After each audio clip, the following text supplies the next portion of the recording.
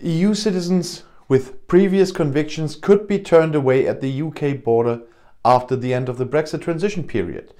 This emerges from plans by the British Home Office, which became known on Thursday in London. Specifically, those citizens from the European Union who have spent more than a year in prison or who have committed a crime in the past 12 months are to be refused entry. However, without an agreement with the EU, Great Britain could have problems checking the criminal history of EU citizens because this would require access to EU databases. This means that even those who have been sentenced to less than a year in prison could be turned away. At the moment, it has to be proven that an EU citizen poses a real threat to the general public in order to refuse entry. The British Home Secretary had recently announced new migration laws, which should also restrict the illegal entry of migrants. EU citizens with the right to stay after Brexit should be exempt from the rules.